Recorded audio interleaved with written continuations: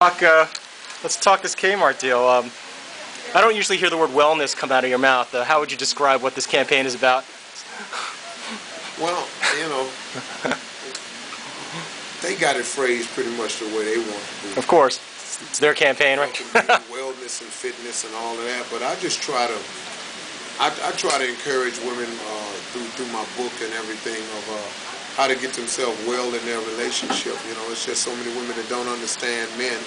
I thought that this book would help because I thought that the first thing I would do is just tell them the truth. Right. As much as I could. Now, do I have a second book? Yeah.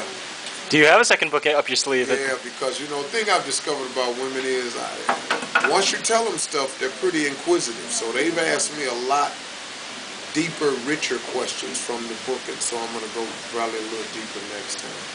In terms of depth, how would you describe depth? Like what issues do you feel like you didn't address deep enough? I think one of the issues we got to talk about a little bit more is that woman who's handling everything on her own right now.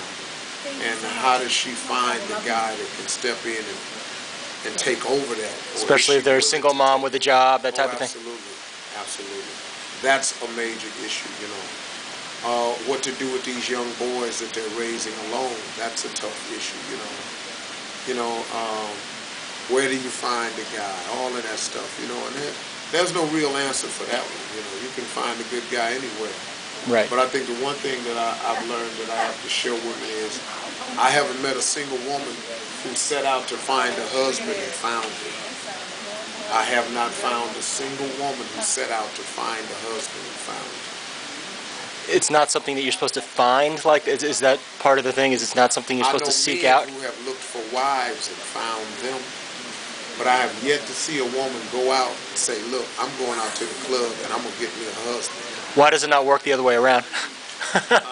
Because you can't hunt the hunter. Fair enough. You cannot hunt the hunter.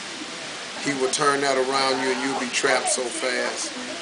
You know, a hunter can't ever see you as a victim.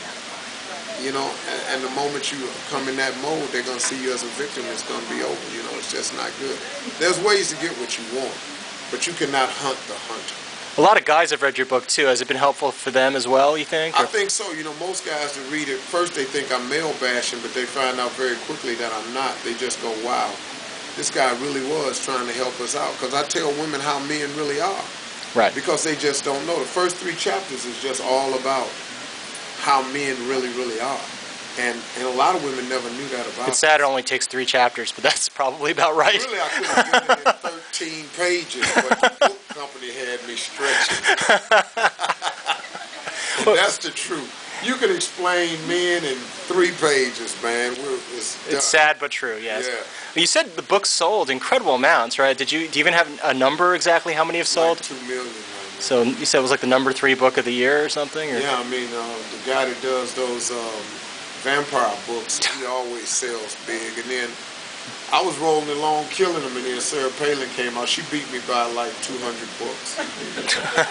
She had even a little bit more press than you did, I think, over the year. A little bit more press. And then, you know, they did some weird stuff. They were selling the book for $4 and $5. You know, stuff like that. You didn't need to sell your book at $4 or $5, did you? No, I did not. No, I did not. Mine's $19.99.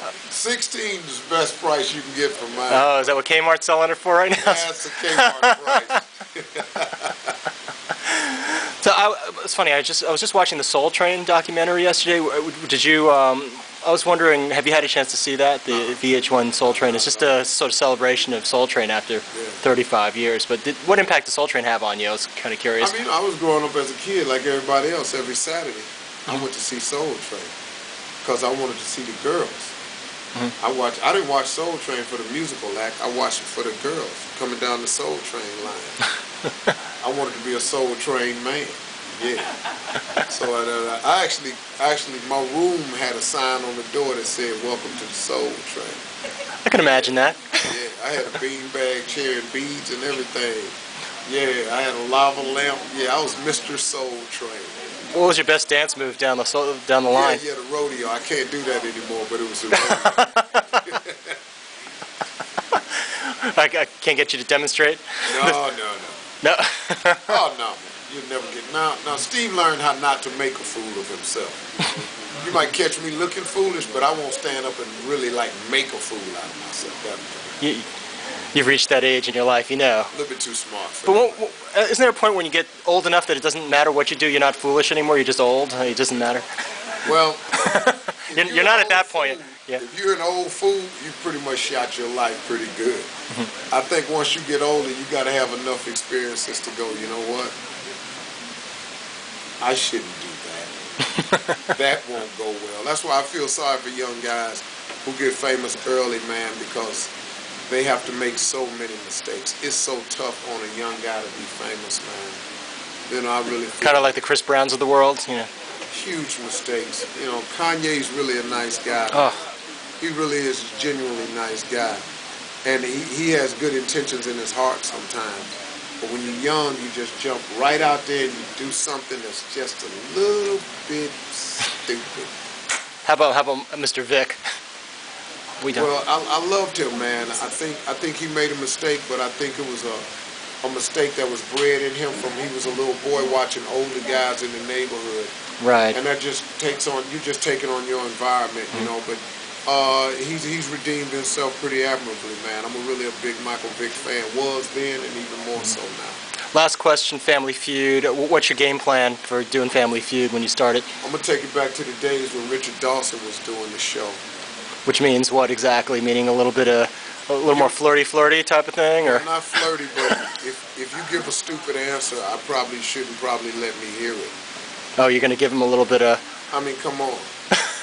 I mean, don't you watch it sometime and a guy says an answer that you know is not on the board, and that's it. Especially after they huddle as a group. Oh, I see. I mean, it's easy to blank out, I think. 5 family members get together and then that's the answer you came up with? Are you serious? Are you serious? You and Cedric's family, who would win though? If you...